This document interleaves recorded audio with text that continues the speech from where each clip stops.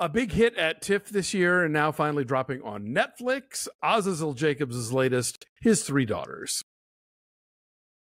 Yes, this is on Netflix now, so you can watch it from the comfort of your own couch, which seems like a fitting place to watch this movie because pretty much the entire thing takes place in this apartment on the Lower East Side. Yeah. And there's this incredibly rich sense of place, even though they barely leave the confines of these couple of rooms and this hallway and this kitchen. But you definitely get a feel for this place and these people and the lives that have been lived in there. You know she hasn't done a shift, right? Oh, yeah. You don't find that strange? Once we get here, she steps back from all responsibility. Your life is perfect. You got your kid. Probably gonna pop out a bunch more. So Carrie Coon, Elizabeth Olsen, and Natasha Lyonne play sisters who have converged on this kind of modest apartment in this giant co-op on the Lower East Side because their father is dying.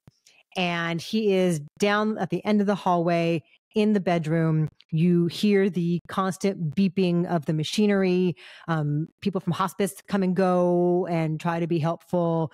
And they're just in that really sad kind of liminal state of just waiting and just wanting to take care of him, but also trying to maintain their own lives.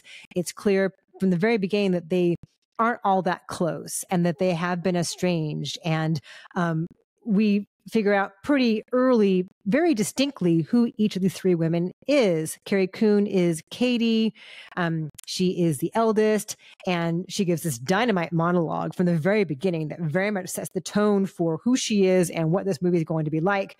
And then Elizabeth Olsen is sweeter and more conciliatory and more accommodating. And then Natasha Lyonne, who has been, her name is, well, Elizabeth Olsen's character is Christina. Right. Natasha Lyonne's character is Rachel. And Yes. she has been living in this apartment with their father all this time and caring for him up until then. And her days consist of just getting high, like lighting a blunt after another, and gambling and watching sports on TV and maybe going down the street to the convenience store to place a bet or something or whatever.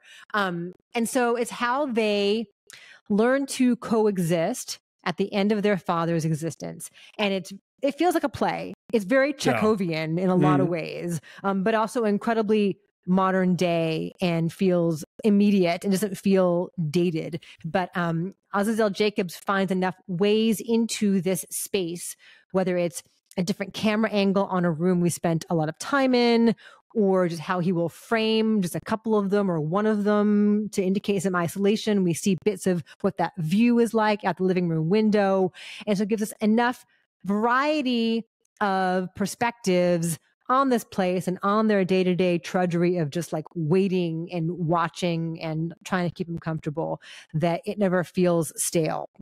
He makes a choice in the third act that totally took me out of it. And I think it was a mistake. And I was really, really with it until then, because all three of them are drawn so distinctly and they act so beautifully opposite each other. And we're constantly learning about them. We think we know who they are. We think we have them pegged. Mm-hmm. And then the way they'll interact with each other or somebody else will inform us further. And they become richer and more complicated in more interesting ways. And there's a tension that steadily percolates as they are going stir crazy in this confined space. So I really loved it for a long time. And then there's a choice that I think it was a mistake and took me out of it. That won't be the case for everyone, but it kind of held me in its spell until then. I didn't object to the choice as much, but it had kind of lost me earlier because I think this is a movie about these wonderfully complicated sisters and their relationships to each other and to their father that are all different. And then the movie periodically stops and explains things to you in a very blunt force kind of way, like Rachel's boyfriend friend who comes and hangs out has this scene with the other two sisters that's very explanatory, and I felt like the movie had been doing a good job of letting us glean and intuit and understand things about them up to that point, and then and that just to me felt like, let me break this down for you. Like I thought he was just going to he might as well have a chart on the wall, you know. And so that was where I felt like the Jacobs kind of loses his confidence in the way that he's telling this story. So by the time we get to the choice at the end, I thought that was an interesting idea, and for the most part, I thought that the way it's resolved, I was okay with it. But by that point, I was a little out of it, despite the fact these actresses are like working overtime. They are putting it all in there. Carrie Coon's performance, I think, is going to be divisive because her initial monologue that you talk about, the first thing I thought of, did you ever watch Gilmore Girls? No. She is doing full on Paris Geller at the, like everything very blunt and then listening to the thing. And it's almost like, it's like there are people like that and there are people who behave like that, but it's also the kind of thing that's so on the verge of caricature of like a type A monster that it's hard to play in a sort of human space, especially with the character, with the performances the other two are giving and the kind of characters they're playing.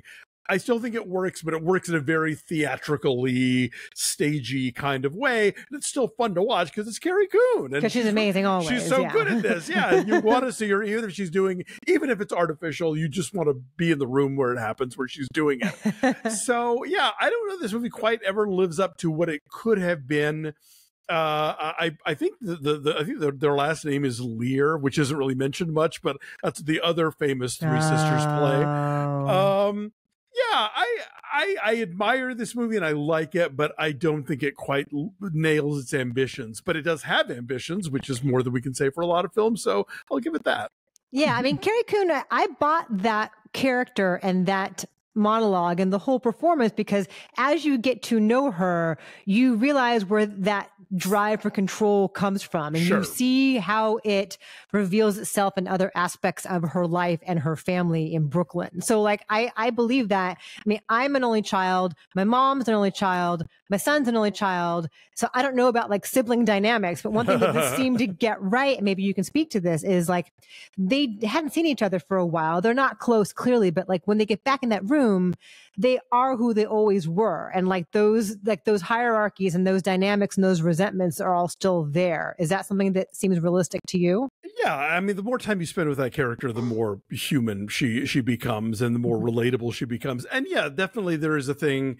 I mean, like my family is pretty functional and I think we get along well and we don't like carry a lot of secrets and resentments, but there is absolutely a resumption of role that happens when we get together, you know, and I think certainly in family crises like this, which I went through this more with my mom. I was living somewhere else when my father died and wasn't there physically when at the last parts of it.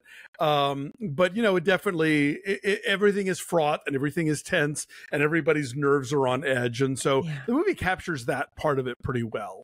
But I think that, you know, it's a thing lately I'm seeing in movies that makes me crazy. We didn't really get into it when we talked about The Substance, but like there's a moment toward the end of the film where they bring back lines from earlier in the movie just to make sure that you know what they were about and what they meant and what the context is. And it's like, I got it, movie. Just don't tell me less. Tell me less, show me more, and let me do the work as a viewer to like get these emotional insights. And I'm usually totally with you on that. But like the thing with the boyfriend, I thought was useful because it breathed life into this like morass of the three of them all being stuck being themselves. And also she's not given to a whole lot of effusive emotion, that character, the Natasha Lyonne character. So for him to come in there and get mad on her behalf kind of helped explain her. Anyway, I was okay with it. But they all drink a lot of coffee. They stay up late. They drink coffee. And imagine how much better they would communicate and how much more they'd bond and open up to each other if they had Coffee Brothers coffee. Our friends at Coffee Bros. These sisters need the Coffee Bros. This is the Honduras, the Katia Juke, which is totally strange and cool, which I'm enjoying, with toffee and chocolate. And then I'm loving the Kenya pea berry, which is these cute little tiny bitty beans. They're so sweet. But they've got a new one I've got to tell you about. If you're feeling experimental, it tastes like Fruit Loops. It's called Fruit Loops. It's from Colombia. It's a light roast. It tastes like Fruit Loops, and you can get 20% off on it with the code Fruit Loops in all caps. They were getting low last I looked, so go take a look. We've got a link through the comments down below here, so go check that out. But if you're feeling adventurous, they've always got some cool new roast with some fun flavor. I mean, the espresso is great. All their traditional roasts are great, but they play around at the Coffee Bros. Holiday season's coming. It is indeed. I love their holiday blend. That stuff's awesome. So so go check out your Coffee Bros coffee. What is your number on His Three Daughters? Say a 7. I think it's pretty strong, and I liked it quite a bit, but I think it doesn't quite get across to a level of greatness that it might have. I will say an 8, not like a 7.8.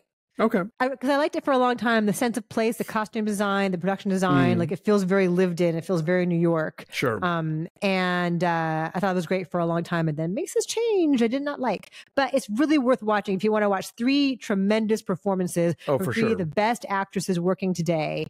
Check out His Three Daughters.